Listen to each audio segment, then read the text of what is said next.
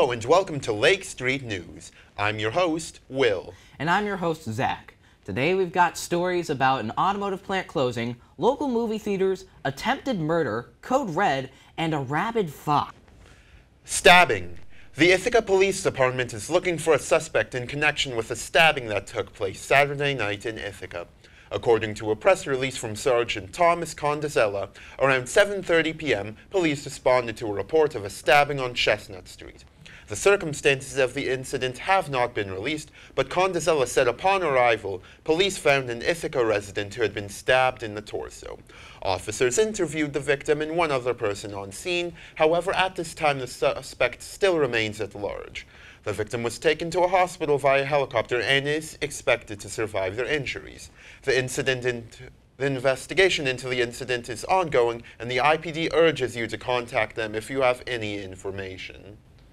Beginning this Tuesday, January 31st, Cinemapolis will begin Masked Tuesdays, during which all staff and moviegoers will be wearing face masks. Masked Tuesdays is an effort to make the theater more accessible to those who feel most comfortable wearing masks. During Masked Tuesdays, candy and baked goods will be available to purchase and take home in place of typical concessions, and masking throughout the visit will be encouraged. In an announcement made about Masked Tuesdays, Cinemapolis Executive Director Kate Donahue said, quote, "Cinemapolis is committed to making moviegoing as accessible and enjoyable as possible to everyone in our community," end quote. Also, with the same intent for moviegoers is Captioned Wednesdays, during which the theater will provide captions on the big screens for any movie for which captions are available. Cinemapolis board and staff remain committed to featuring movies that entertain and enrich and focus, creating a welcoming experience for all moviegoers. One of Tompkins County's largest job providers, Borg Warner, is significantly cutting its workforce locally. Over the next 2 years, the local automotive manufacturer will be closing one of its 2 plants at its Warren Road campus near Lansing, starting in 2024. The final number of jobs impacted is unknown, but it could be as much as a quarter of the employment base over the next 2 years. The total number may take years to actually determine, though notification for employees of this decision began this week. According to a public relations specialist, the company is, quote, "committed to ensuring the smoothest transition possible for any impacted employees, while also continuing to support our customers and supplies over the coming months," end quote. On February 4th, Ithaca High School's first robotics team, Code Red Robotics, will be hosting its first STEM open house since 2020.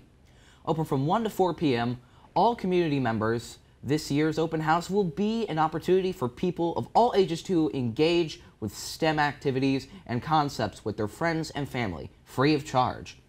The open house will take place at Ithaca High School at 1401 North Cayuga Street, with event entrance doors at Lake Street parking lot and the school cafeteria.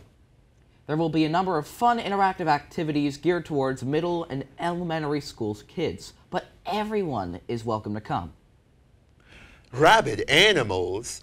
On January 20th, 2023, a rabid gray fox was spotted near an apartment on University Avenue, just west of Cornell's campus, and then headed toward the Fall Creek neighborhood. In a siren alert on Friday afternoon, the Tompkins County Environmental Health Division said that, quote, "the gray fox attempted to bite a person at about 1:40 p.m., end quote, and that, quote, "the person was able to kick the fox away and it went into the woods at the top of the natural area between University Avenue and Lynn," end quote.